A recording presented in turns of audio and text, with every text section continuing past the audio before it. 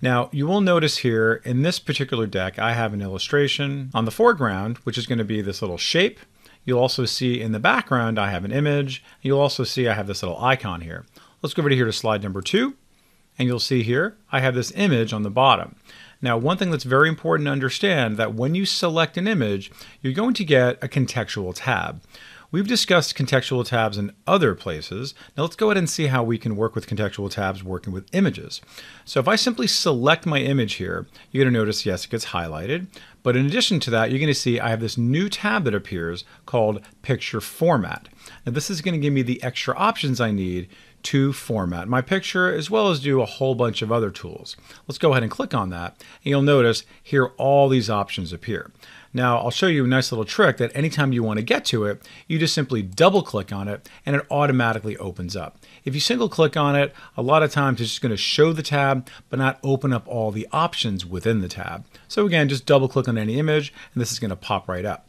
Now we're going to explore a lot of these options in the course of this lesson, but right now I just want you to know how to get to them. Now, how do we even bring in images to begin with?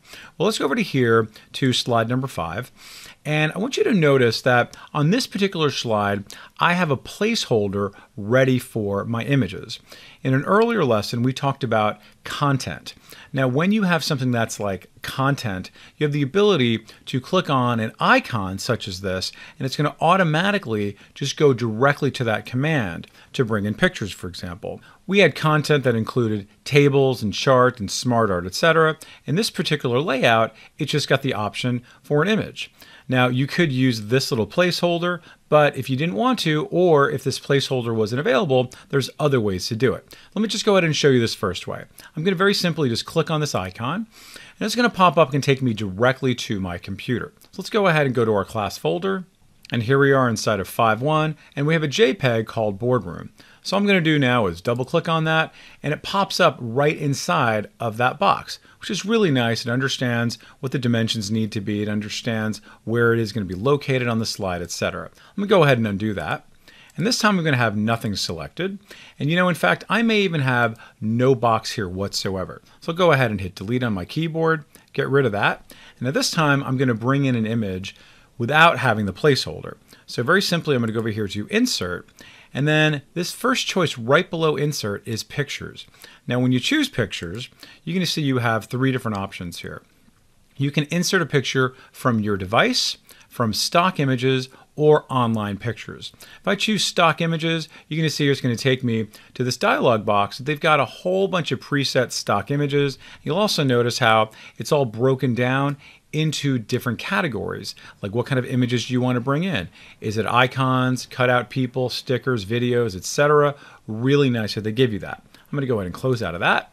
If you go over to here to online pictures, this will essentially take you to the Bing search engine for all of the Bing online pictures available. So I click on that, and now you're going to see here I have the option to put in a search term. Through Bing, we're going to find all kinds of different options available.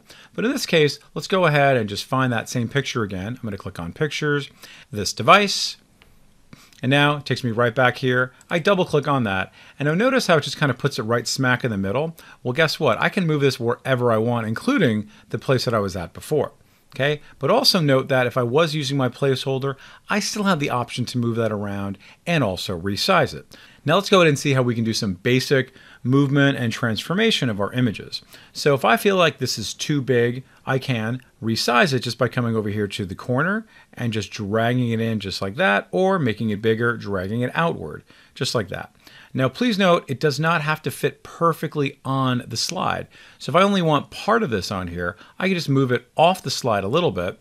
And if you'll notice here, I'll go ahead and zoom in here, notice how whatever's showing on the slide within the dimensions, that is what's going to show on the slide itself when you're in slideshow mode. So let's go ahead and keep an eye on that as I move this over a little bit, and you'll see how that's going to adjust over there on the slide preview on the left-hand side. So pretty smart design. Now let me go ahead and close down my notes by clicking on notes down below, and I'm going to zoom out a little bit so we can see a little bit more. Now every image you work with, in addition to having these little bounding boxes, has this little guy up on top for rotating your images. So if I just move my mouse over it, you're going to see I get this little kind of circular arrow, and I can simply click and drag on that and then move it wherever I like, however I like, rotating it. as such. Now, one quick thing about resizing is I recommend do not resize from the top, bottom, or sides because you're going to warp your image. So let's just go ahead now and just resize it going this way, and you're going to see how I lose perspective. I am no longer constraining the proportions. So I'm going to go ahead and undo that. Come right back to this. Let's go ahead and do it from the side this time. Notice how everybody gets a little bit kind of skinny here. I go a little bit wider, and everybody gets a little bit chubby. All right, so let's go ahead and undo that, and then undo one more time, and then we are right back. Now, one last thing to understand about the Picture Format Contextual tab is that it will disappear once I stop selecting the image. So if I click away here, you'll notice that no more Picture Format Contextual tab. If I double click back on there, it comes right back. If you're not a subscriber, click down below to subscribe so you get notified about similar videos we upload. To see the full course that this video came from, click over there. And click over there to see more videos from Simon Says It.